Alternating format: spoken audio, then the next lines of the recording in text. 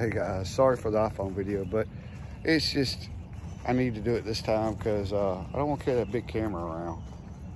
What I got here, and I'll show you guys, 12 panels, and I got 3 down below there. And I'm building another array. I had a lot that I moved from my other location to over here. They're sitting on the back of my truck right now.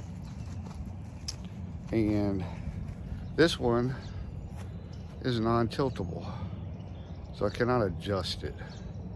And I did screw up and pointed it a little bit southeast, so it doesn't need to be that way either. So I straightened this new one up I'm doing.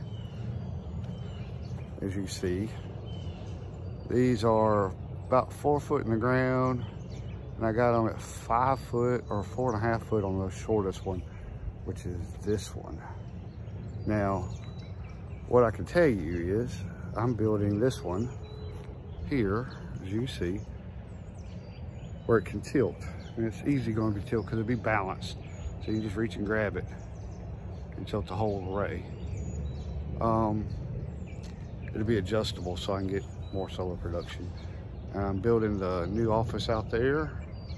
And if you look real close back there in the back of my truck, you see another 12 panels. So we can get all this done.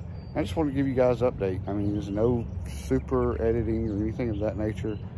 Just simple video, show you guys what I'm up to and kind of keep y'all posted.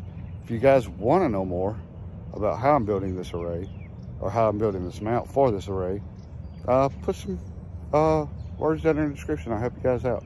Completely do it yourself, tilting array. That way I can adjust it for each month or just each season, either way, which whether if I feel like doing it or not. But I'll show you guys how it's going to be tilted. I'll show you guys the way that I'm putting the adjuster on it, which isn't going to be a jack system. It's going to be literally probably a unistrut and a bolt just to hold it in place, and I can adjust it throughout the year. All right, bud, thanks.